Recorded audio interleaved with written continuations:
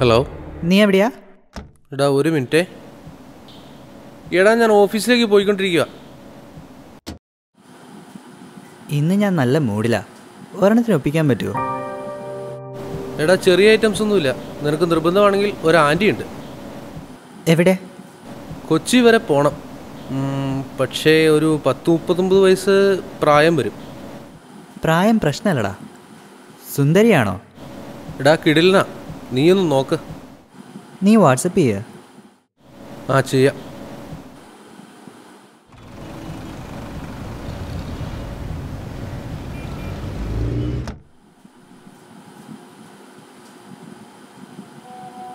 ഇത് കുഴപ്പമില്ല, നീ ഏർപ്പാട് ചെയ്തോ, ഞാൻ റെഡി.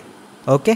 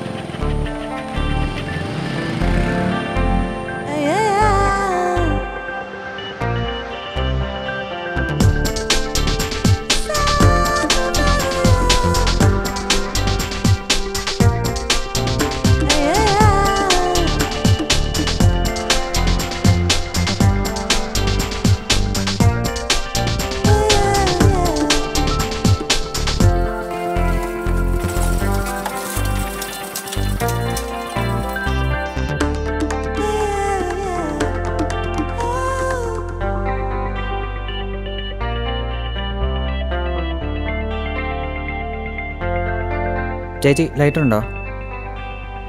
ദാ അവിടെ ഉണ്ട്.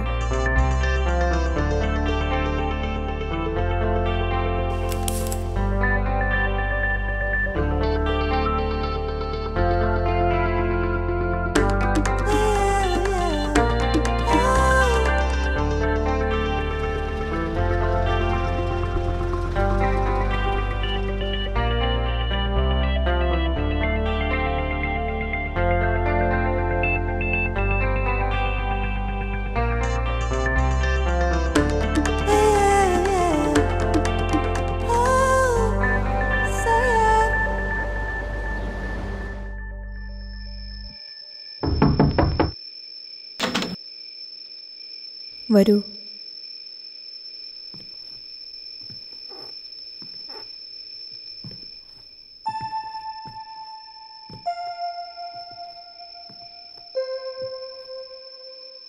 ഇരിക്കൂ.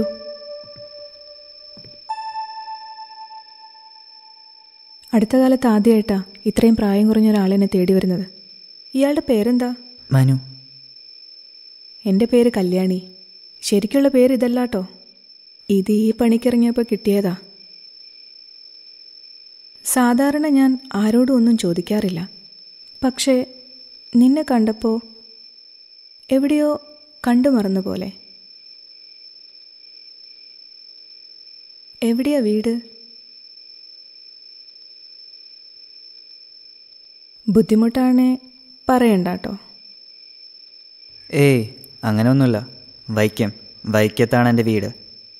വൈക്കത്ത്? നിങ്ങളറിയുന്ന ആരെങ്കിലും ഉണ്ടോ അവിടെ? ഇല്ലില്ല.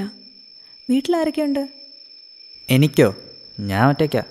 അച്ഛനുണ്ടായിരുന്നു, മരിച്ചുപോയി. അപ്പോൾ മറ്റുള്ളവർ? എനിക്കാരുമില്ല, ഞാൻ മാത്രമേ ഉള്ളൂ. അതുകൊണ്ട് തന്നെ എൻ്റെ ജീവിതം എനിക്കൊരാഘോഷമാണ്. അതെന്താ? പറയണോ? ഞാൻ മറക്കാൻ ശ്രമിക്കുന്ന എൻ്റെ ഇന്നലകൾ.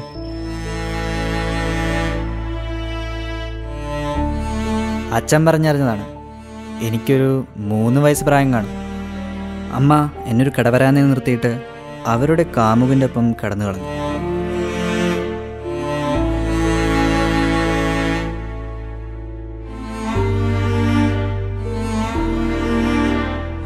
അവർ അതിസുന്ദരിയായിരുന്നു. പേര് മായ. ഗൾഫിലായിരുന്ന അച്ഛൻ സംഭവങ്ങൾ അറിഞ്ഞ് നാട്ടിലേക്ക് തിരിച്ചു പോന്നു. പിന്നെ ഇതുപോലെ എന്തെങ്കിലും സംഭവിച്ചാലോ എന്ന് കരുതിയിട്ടായിരിക്കാം അച്ഛൻ വേറെ കല്യാണമൊന്നും കഴിക്കാൻ നിന്നില്ല.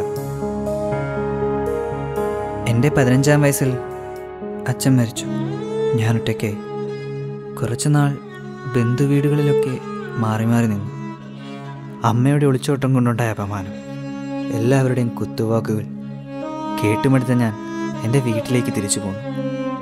പിന്നെ എങ്ങനെയൊക്കെയോ ഇവിടം വരെ എത്തി. അച്ഛന് അമ്മയേക്കാൾ 10-15 വയസ്സ് മൂപ്പുണ്ടായിരുന്നു എന്നാണ് അറിഞ്ഞത്. ഒരുപക്ഷെ അതായിരിക്കാം അവർ അച്ഛനെ ഉപേക്ഷിച്ച് പോകാൻ കാരണം.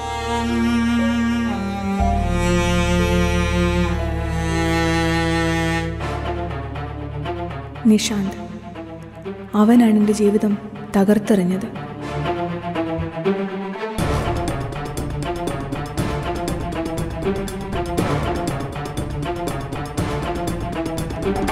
അയാൾക്ക് എന്നേക്കാൾ പ്രായം കുറവാണെന്നറിഞ്ഞിട്ടും ഒരു നിമിഷത്തിൻ്റെ തോന്നലിൽ എല്ലാം വലിച്ചെറിഞ്ഞിട്ട് ഞാൻ അയാളുടെ കൂടെ പോവുകയായിരുന്നു.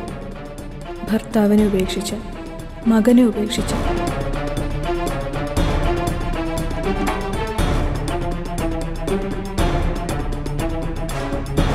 എന്നേക്കാൾ വളരെ പ്രായം കൂടുതലുണ്ടെന്ന ഒരുതരം ഹിംസാത്മകമായ ചിന്തയാണ് എന്നെ അയാളിലേക്ക് ആകർഷിച്ചത്. ഓരോ ദിനങ്ങൾ കഴിയുന്തോറും ഞാൻ അയാളെ തിരിച്ചറിയുകയായിരുന്നു. അയാൾക്ക് എന്നെ ആയിരുന്നില്ല വേണ്ടത്, മറിച്ച് എൻ്റെ പണവും സൗന്ദര്യവും. അതിനുവേണ്ടി അയാൾ എന്തും ചെയ്യാൻ മടി കാണിച്ചില്ല.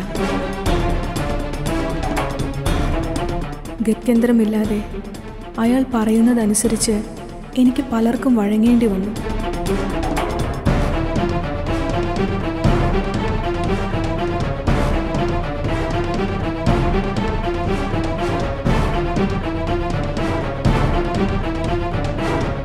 അയാൾ തീർത്ത മായാവലയത്തിൽ നിന്നും രക്ഷപ്പെടുക എന്നത് അസാധ്യമാണെന്ന് തോന്നിപ്പിച്ച എത്രയോ രാത്രികൾ.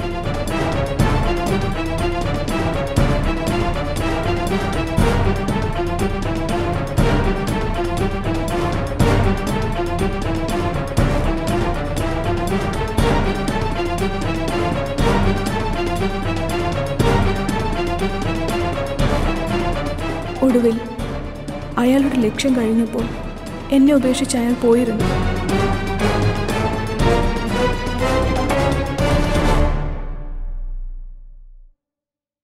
ആരും കൂട്ടിനില്ലാത്ത രാത്രികളിൽ ഭർത്താവിനെയും മകനെയും ഓർത്തു.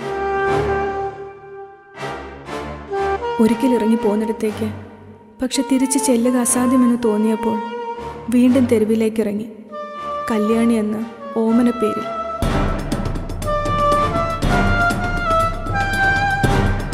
സ്നേഹസമ്പന്നനായ ഭർത്താവിനെയും മകനെയും ഉപേക്ഷിച്ചതിനുള്ള ശിക്ഷ.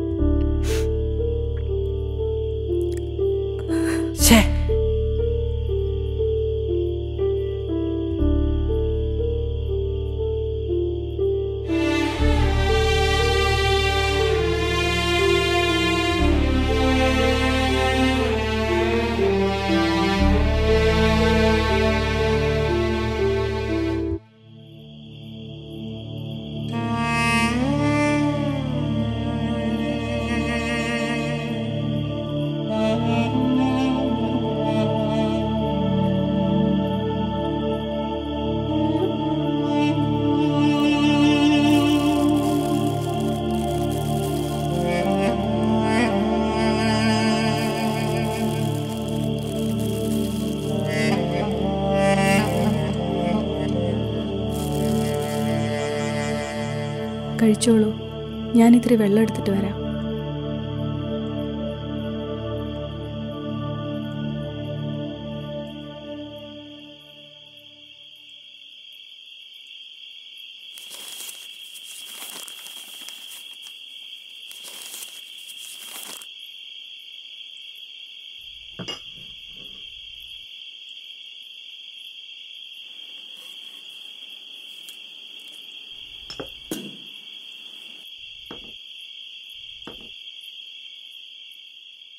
ഇരിക്കൂ, കഴിക്കാം.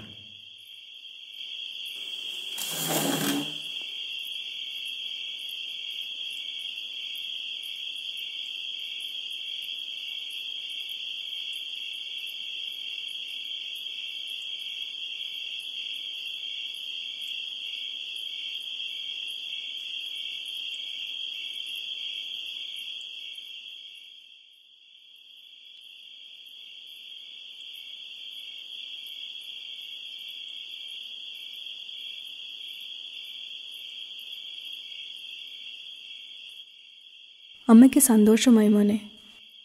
ഈയൊരു ഭാഗ്യം ഉണ്ടാകുമെന്ന് സ്വപ്നത്തിൽ പോലും കരുതിയില്ല. ഞാൻ എല്ലാം മറന്നിന്നുറങ്ങും. ഉറങ്ങിക്കോളൂ, ഞാനും ഒന്നുറങ്ങട്ടെ.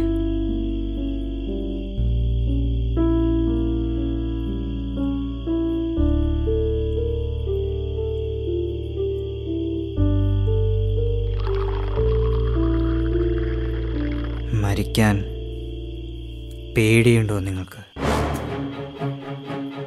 എനിക്ക് പേടിയില്ല. ജീവിതം പണ്ടേ മടുത്തതാ, നിങ്ങൾ കാരണം. വേശ്യയുടെ മകൻ, താന്തോന്നി, പെണ്ണുപിടി, അങ്ങനെ പല പേരുകൾ ചാർത്തി തന്നിട്ടുണ്ട് സമൂഹം എനിക്ക്. ഈശ്വരനില്ലെന്ന് കരുതി നടന്നവനാണ് ഞാൻ. പക്ഷെ ഇപ്പോൾ നിങ്ങളെ ഇവിടെ എത്തിച്ചു തന്നത് ഈശ്വരനാണ്. അച്ഛനു വേണ്ടി ഞാൻ എൻ്റെ അച്ഛൻ്റെ അടുത്തേക്ക് പോവുകയാണ്. This is our last supper.